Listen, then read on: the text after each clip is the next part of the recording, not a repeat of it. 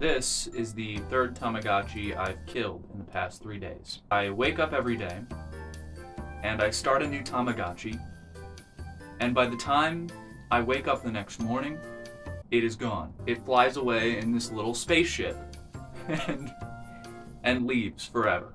I mean, I already knew I wouldn't make a good parent, but this is just depressing. The Tamagotchi, a simplistic toy from the 90s. A digital pet simulator. Grow a little egg into a blob and into a sprite pet that will inevitably die because you forgot to feed it. Tamagotchi is very nostalgic. I myself had a Tamagotchi when I was younger, and I hate to admit, it squeezes my heart when I look at it. But why is this thing so popular? Or rather, why was it so popular in the 90s? It's just a piece of plastic. Well, in this video, I'm gonna give you the brief history of the Tamagotchi and what made this lovable digital pet simulator so addicting and so popular.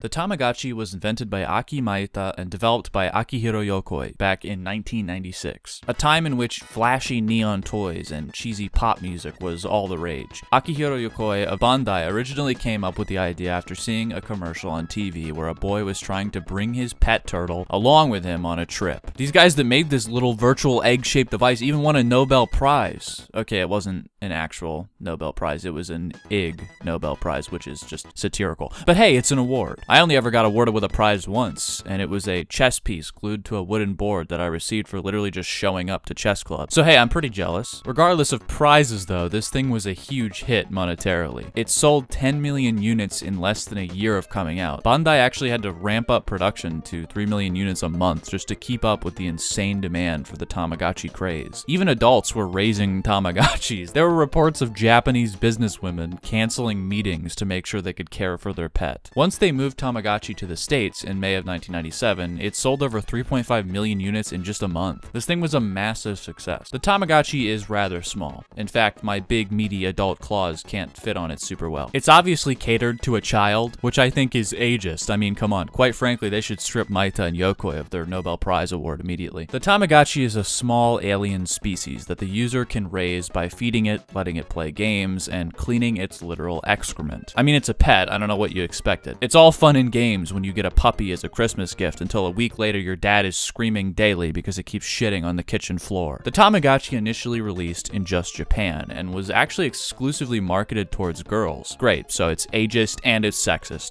Twitter isn't gonna like this one, Tamagotchi. Gameplay on the Tamagotchi also varies between the different models. Some have more interactive play, and with some of them you don't really have to do much at all. But the gameplay is always relatively similar. You start at an egg, set the clock to your time, wait several minutes, and hatch a small pet, trying to keep it alive and trying not to let it cover the room in feces. The actual mini games and play of the device is pretty straightforward. In fact, the games are pretty awful if we're being honest, but that's not the point of a Tamagotchi. I didn't get one of these expecting a AAA Battle Royale Fortnite experience, but honestly, a Tamagotchi Battle Royale would kind of be sick. The original first generation of Tamagotchis had a mini game where you literally just guess whether the Tamagotchi is looking left or right. But in the second generation of Tamagotchi, it was replaced with a random number generator where you try to guess if the number will be higher or lower than the one displayed on the screen. Riveting, really. There's a hunger meter, a happy meter, a training meter, which, just like in real life, depletes. The only problem I have with this system is that I find myself caring more about its happiness than my own. Late night, 3 a.m., haven't eaten, I'm screaming at the Tamagotchi. It's all I care about. Waiting until the end of the week to get my YouTube video edited because I'm playing the Tamagotchi. The evolution of the Tamagotchi is pretty simple. It starts out as an egg and then enters the Tamagotchi life cycle. Starting as a baby, it then becomes a child, then a teenager, and then an adult. Some models even have an elderly evolution stage. I personally think they should add a stage before the egg so we can see how those things reproduce in detail.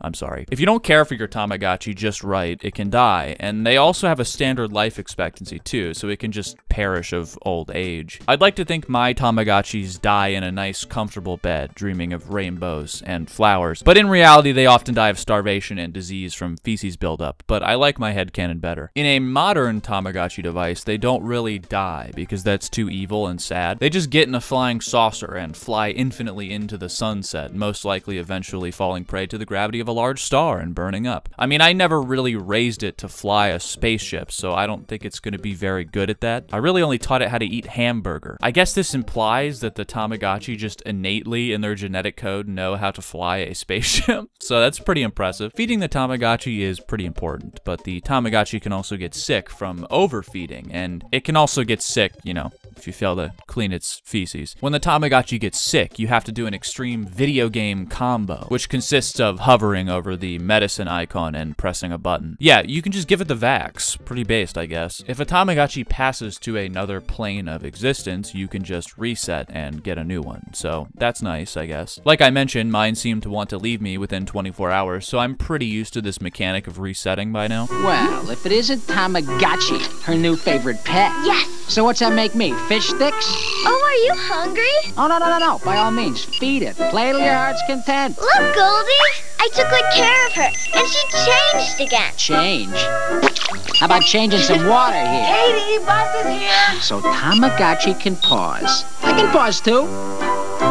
Want to see that again? Tamagotchi, the original virtual reality pet. Your care determines the pets you get from Bandai. The design of Tamagotchi is very adorable and minimalist. It has that sort of classic, weird Japanese charm. The eggshells themselves often have these wacky, colorful 90s looking designs. Neon greens and blues, wacky art, translucent covers like a Game Boy Color. Here's a McDonald's Tamagotchi. A lot of the Generation 1 designs are pretty simple, often a few colors or this kind of clock design that they seem to print a lot of. In the second generation of models, the shells had more fun, artistic designs, in my opinion, with funky artwork and kanji on them, wacky text spanning the whole circumference of the egg, a tiger pattern, a cow print, a leopard print, blue with stripes, completely translucent, golden egg! In 1997, there were a selection of 6 special designs released in the Asia Pacific and Oceania regions. Each was specific to a country: Australia, Indonesia, Malaysia, Philippines, Singapore, Thailand. Then there was a second generation with a few from China, one in India, New Zealand, and Vietnam. These are particularly wacky and fun, and maybe some of my favorite shell designs. I think my absolute favorite is Malaysia's with the cute sea turtles. I couldn't find any listings for these online, so I'm just going to assume they're probably worth more than my life, but it would be really cool to have one of these. The original designs got re-released about 20 years later in 2017 and are still being printed today. There's this cool rainbow one released in the US and Europe. I have a Generation 2, which is called Colorful Characters because I like the little dudes on it, but they're all so pretty. Man, I sound like a fucking loser. I'm literally ogling over a piece of plastic. The characters themselves are the big selling points though. Which pet will you get once that egg hatches and that little blob grows? There's a pretty definitive tier list in my head, but let me know which one's your favorite down below. Some of the more original Tamagotchi designs are some of the most iconic ones. Mamechi, Kuchipachi, the worst Tamagotchi. Mimichi, Masukuchi, Oyajichi, never mind, this is the worst one. Ginjirochi, Tamachi, and motherfucking Bill.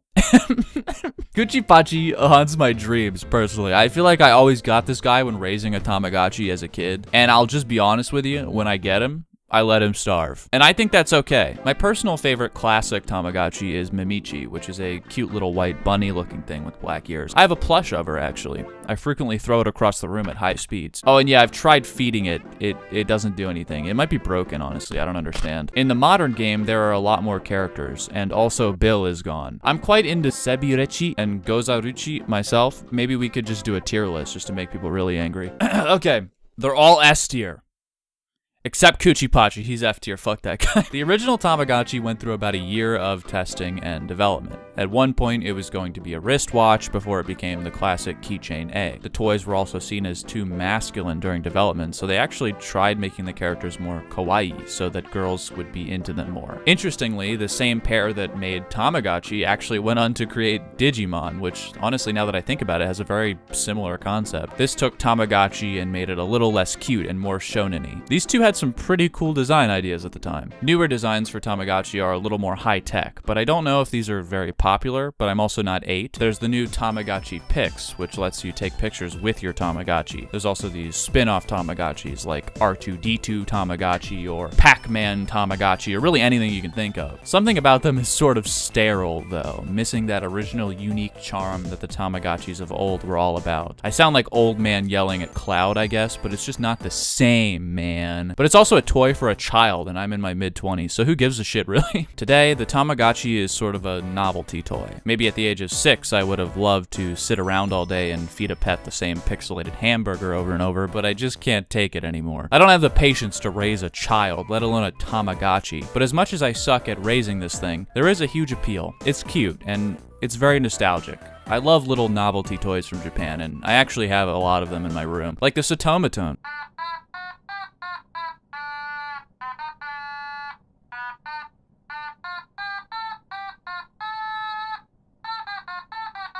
But it really makes sense that this thing blew up. This was a decade before the smartphone. There wasn't a digital utopia within arm's reach at all times through the use of a pocket computer. If you were out somewhere, you had what you had on you. You couldn't just play Pokemon Go at the zoo. You couldn't just Google whatever you wanted. The Tamagotchi allows you to play this unique game of fostering a creature on the go, and it felt really personal. Artificial intelligence wasn't even really a thing back then, so this sort of pseudo-AI, this tiny minimalist pet simulator felt futuristic. Pet simulators were all the rage back in the day too. Remember Neopets or the Pet series? Nintendogs? The Tamagotchi is a little consumeristic plastic symbol of humanity's innate love for nurturing and caring for something. They even coined a term for it called the Tamagotchi effect, a phenomenon where humans develop emotional bonds to artificial life. Sometimes I just look at an apple in the kitchen, and as an empath I feel that. Humans naturally want to nurture things, whether it's a cow in Minecraft, a piece of styrofoam with a Sharpie smiley face on it, or even a little Tamagotchi. Oh, hold on, my Tamagotchi is crying again. Oh, it evolved. No, it's Kuchipachi again! Fuck!